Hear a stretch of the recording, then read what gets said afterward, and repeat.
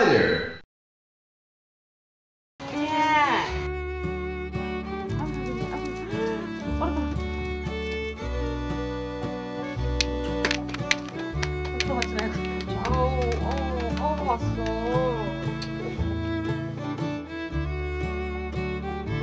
그 원인은 왜 이렇게 됐는지.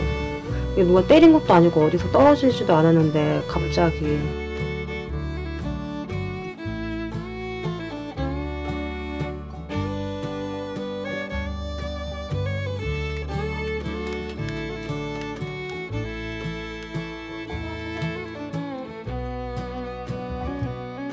수의사들도 아직까지 명확하게 원인을 잘 알 수가 없어요.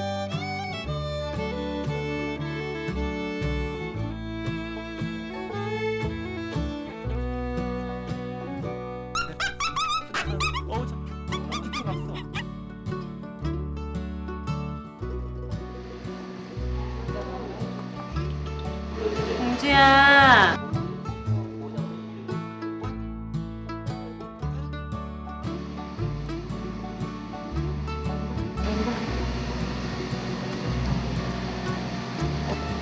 우와!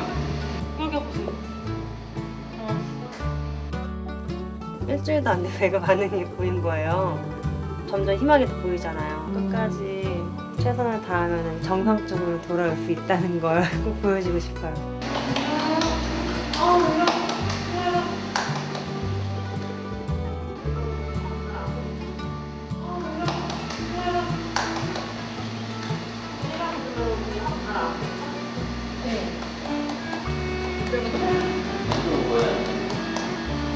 그죠? 어휴.